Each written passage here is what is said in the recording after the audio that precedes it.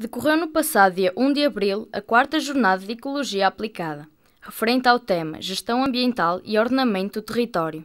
Organizado pelo Núcleo de Ecologia Aplicada, esta jornada dirige-se também para mais cursos da área, como esclarece Rosalina Fernandes, presidente do Núcleo e membro da organização.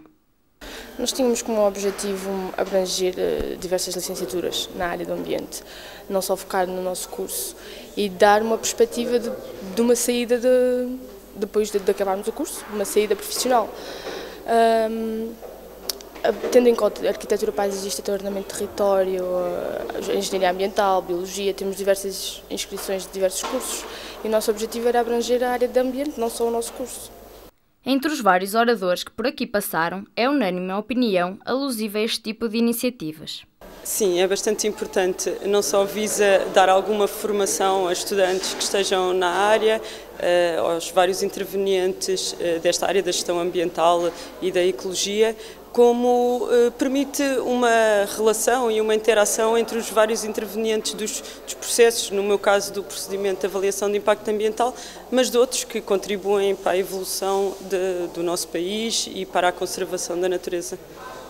Opinião partilhada pelo público presente.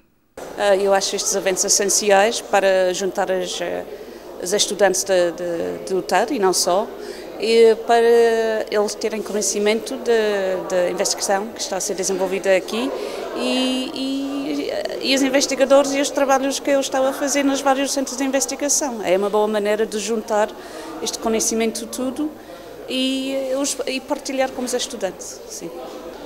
A minha opinião é que nas jornadas, no fundo, pode-se encontrar mais alguma coisa que venha valorizar toda a nossa formação, desde que elas sejam direcionadas para a nossa área profissional.